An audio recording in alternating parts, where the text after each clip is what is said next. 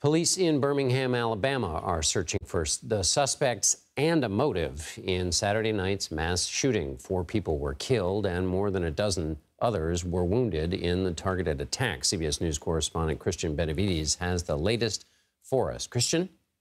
The entire incident was just so brazen, John. Multiple gunmen jumping out of a vehicle and firing into a crowd of more than 100 individuals, according to one of the survivors of the shooting that we spoke to.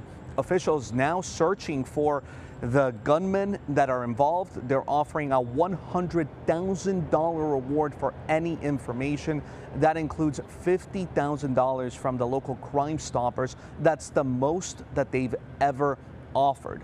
Officials were back out at the scene today. In fact, ATF agents were there along with canines and drones just looking for evidence at the scene. What we know about this incident so far is that it unfolded over the weekend in a bustling nightlife district. There were about 150 people that were lined up and just hanging out outside of a hookah lounge when all of a sudden the gunman showed up and opened fire. The survivor that we spoke to told us the entire ordeal was just about 6 to 8 seconds.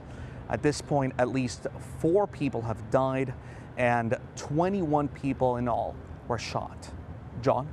Cristian Benavides in Birmingham, Alabama. Thank you.